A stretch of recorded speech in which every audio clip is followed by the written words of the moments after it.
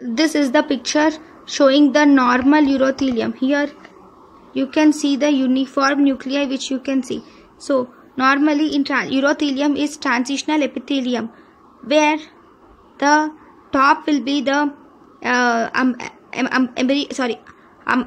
umbilical type of cells will be seen in the supermost layer, and it is like a single cell. The whole cell is single cell, but it looks as though there are multiple cells.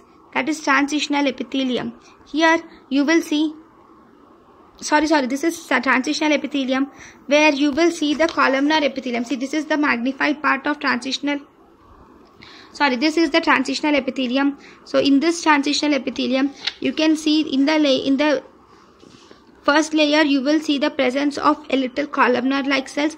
Slowly as it grows, the topmost layer will be the flattened cells or umbilical type of cells with uniform nuclei. Here you can see that there is increased nuclear cytoplasmic ratio.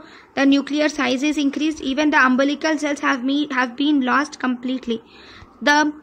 So the transitional epithelium has been changed here. So the umbilical cells or the flattened cells are completely lost. But this disease is not invading into the lamina propria because the basement membrane here is intact. So this is flat carcinoma in situ showing this is the picture showing carcinoma in situ. Thank you for watching.